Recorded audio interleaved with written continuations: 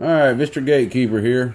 I have a Skywalker 16xIRF520 Mosfet box. I mean, this amplifier right here is a straight 16 Mosfet amplifier. It's got 16 IRF520 Mosfets in it. Okay, I will be completely honest, I have no idea what the max you can drive into this amp. I have no idea pretty much anything about those characteristics. I have not had time to play with 520s yet like I've really wanted to. But I used to own an 8 transistor, and I do remember I would drive 100 watts into it, and I never ran it that way in long periods of times, but I did do it as testing. So this has double the amount, 16. So what I'm going to start off doing is I'm going to drive 200 watts into it on the high tap of this 100 amp supply, and you're going to see it's going to drop down to 18 volts, okay? I'm just going to show you a couple of figures here. Alright. This right here is a 2X1446 box that I currently have on eBay. Okay, I got it hooked up to this supply down here. It's on 16 volts float. Let's turn this off. Okay, this is what the driver's doing. I'm trying to make sure those don't touch right there. I'm not going to get real close up to the bird meter. I'll show you it's doing exactly 200 watts.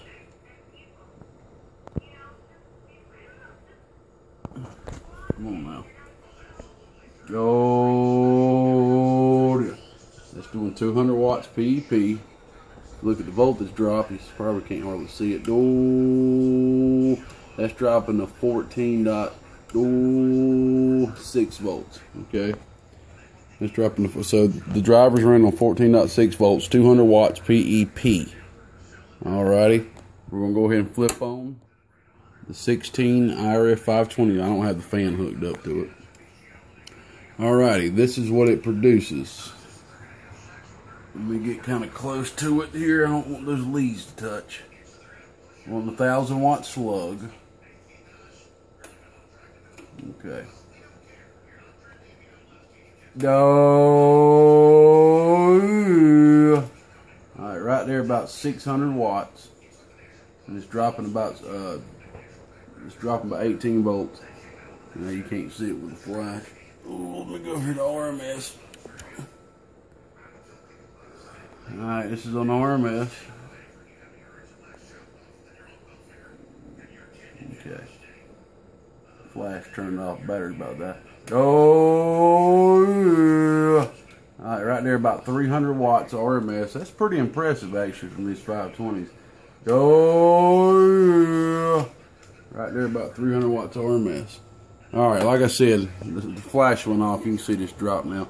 Ooh, about 18 volts, 18.3 volts. Alrighty. I am now going to unhook the driver. Now I'm just showing y'all these many different drives just so you can get an idea of what I'm seeing on this end out of this box. Real neat amp, man.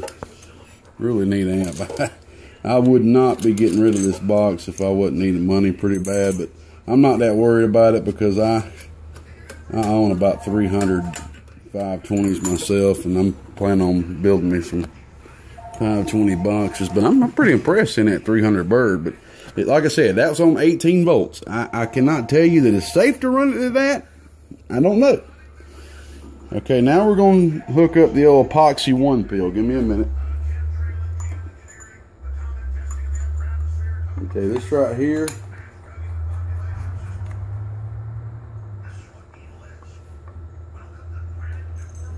And I'm on the hot radio too. So we're driving 8 watts RMS into each of these drivers. Sorry about that, I had a phone call. Make sure I'm hooked up right over here. Alright, I'm hooked up to the 1 pill driver. Okay. It is doing right at 100 watts peak, I believe. Let me check. Turn that off. No. Yeah. PEP. Oh, right there at 100 watts peak.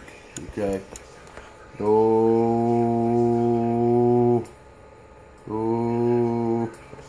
and about 40 RMS.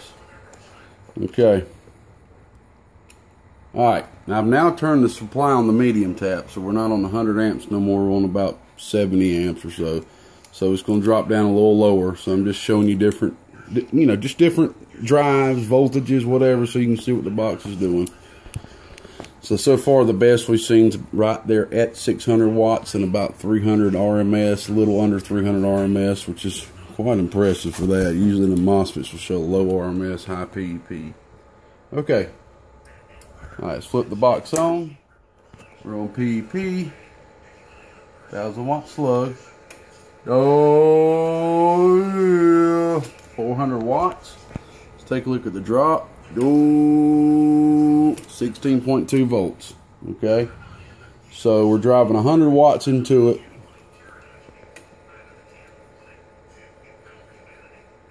Oh, 400 watts PEP. Let's take a look at the RMS.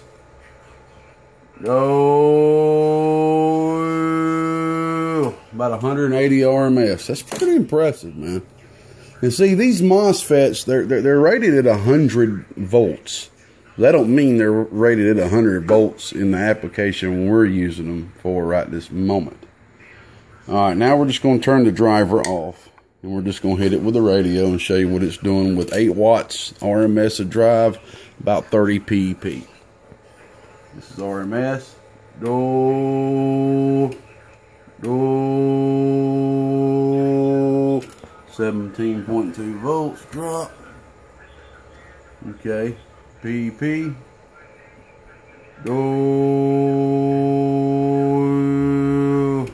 About 250 watts PEP. And I wasn't able to hook both of these amps up onto basically I wasn't able to hook the big box up on a lower voltage supply and hook the driver up at the same time. So of course you're going to see a little less, of course, running on 14 volts. But it seems that, see, that's what's so confusing about these, since I don't know the exact characteristics, meaning what's the max to drive, what's the max to volts. As far as I know, Skywalker never gave any statistics. I mean, I asked him to send some when I bought that one brand new, the 8X. He called it a 600 watt amp. Okay, he specifically himself told me, and on the website at the time, called the 8xIRF520. 8xIRF520, he called that a 600 watt amp. So if that's a 600 watt amp, which I never saw it, then this would be a 1200, right? Alright, I do have the fan hooked up, I just don't have it screwed. And what I went ahead and did, since I didn't know, I knew I was going to be playing around with some voltages, is I went ahead and added a 24 volt fan. Okay, so you're able to turn the voltage up and play around with that if you want. Alright, I did a good bit to the amp. I cleaned the living crap out of it. And I mean, you can look at it and tell this thing is clean as a whistle. I mean, I sat here and worked on it about 2 hours just cleaning the dang thing. There was flux all over the place, like he was just splashing flux in this thing. But I went ahead and cleaned it really well. Okay, I added all these filter caps you see right here. They're just thousands, just added right there on the hot bus. Another thing is I added these ceramic caps. I added 1, 2, 3, 4, 5, 6, 104 ceramic caps. Those are these blue ones back here that you see. Basically, the whole hot bus only had solder where the transformers were soldered down at, and that's it. I didn't agree with that. I went ahead and got some good thick silver-based solder and went ahead and filled the whole hot bus up with solder, as you see, to give it more current stability.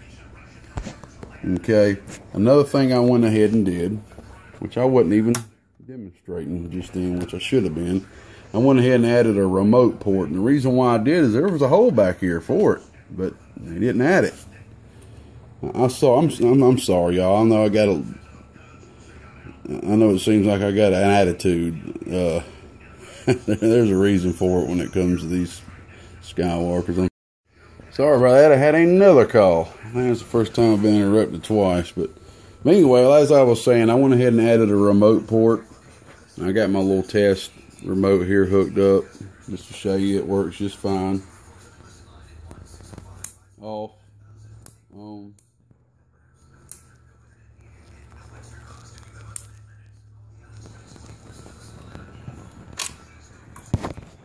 There you go. Another thing I went ahead and did is I cleaned out all the burrs. I mean, these holes, the port holes back here for the fan, there were burrs all in them. The box was bent down. The top here was bent down. This top was bent down. This was bent inwards. I bent all that back up. I get the burrs from the inside of the box off. I also cleaned. Also, another thing is, I've noticed that another box or two, it's like when he gets these made, there's plastic on them that you have to peel off. Well, this still had all the plastic on it. So, but the thing about it is the plastic's so hard to get off, you got to use your fingernails to get it off, and you scratch the box a bit. So, I don't know. And there's some of the plastic that's still on it. I guess that's just to protect it while it's being shipped or whatever.